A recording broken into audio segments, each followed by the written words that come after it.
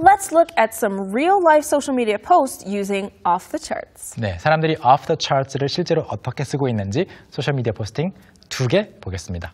Okay, let's look at the first one, which was posted by Christine. And Christine says, I had a cup of coffee and fell asleep right away. My caffeine tolerance is off the charts.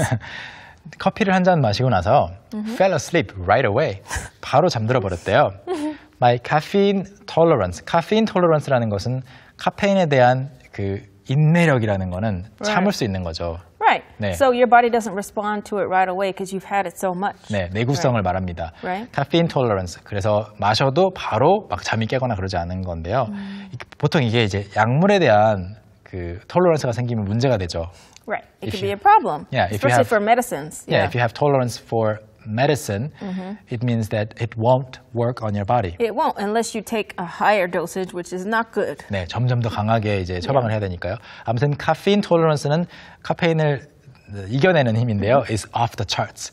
안 통해요. 안 통할 정도로 대단하다 이런 말이 되겠고요. Okay, the second and last one was posted by Rob.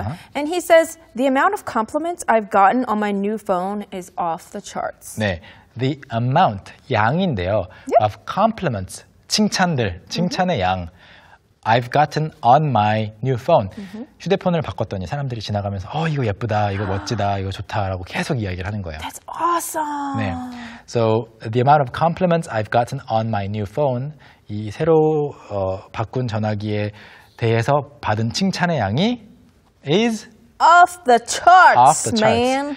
워낙 이런 얘기를 많이 들어서 다 셀 수도 없다. 정말 많이 들었다라는 이야기죠. 그래서 off the charts는 여기에서 보시는 것처럼 여러분이 평소에 amazing, wonderful, crazy, awesome 이런 말을 쓰는 것이 좀 질릴 때 when you're sick of saying these phrases, you can say use off the charts. 맞아요. Okay? If you use that tip, your English skill will get off the charts.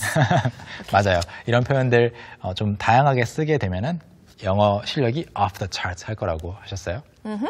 Okay, so that is the end of In the Social World for today and also is the end of our show. I hope that you learned a lot and that you can use off the charts in your daily life. 네, 오늘도 많이 배우셨기를 바라고요. 저희는 다음 시간에 또 재미있는 표현 하나 가지고 소개하겠습니다. That's right. See you next time. See you next time. Bye.